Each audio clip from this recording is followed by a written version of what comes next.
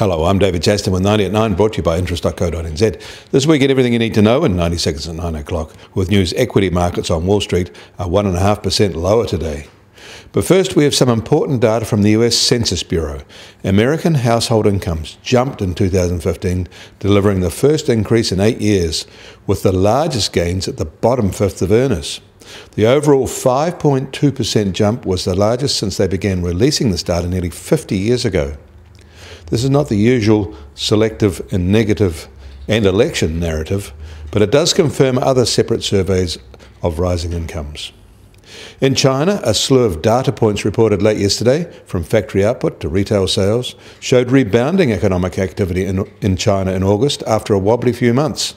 And it appears all this is being underpinned by a strong resurgence of investment spending, especially by state-owned enterprises.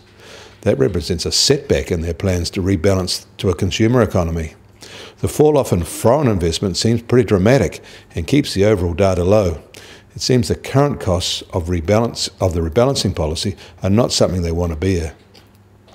China's plans to become self-sufficient in key agricultural products has prompted the US to take it to the WTO, accusing Beijing of rigging farm trade markets. No small irony here for New Zealanders.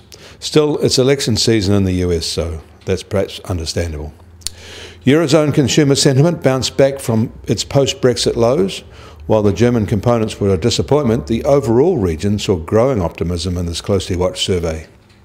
In New York, the US Treasury 10-year yield is higher again today, now at 1.73%. The oil price has slipped sharply in today's trading, with the US benchmark price now just under $45 a barrel, while the Brent benchmark is just over $47 a barrel. Global oil demand growth is slowing at a faster pace than initially predicted. That's according to the latest IEA oil market report for September. And the gold price is lower too, but less dramatically, now just under $1,320 an ounce. New Zealand dollar opens lower as well on a stronger US dollar. It is now at 72.6 US cents, 97.2 Aussie cents, and 64.6 Euro cents. The TWI is now at 76.1. I'm David Chaston, and that was 90 at 9, brought to you by interest.co.nz.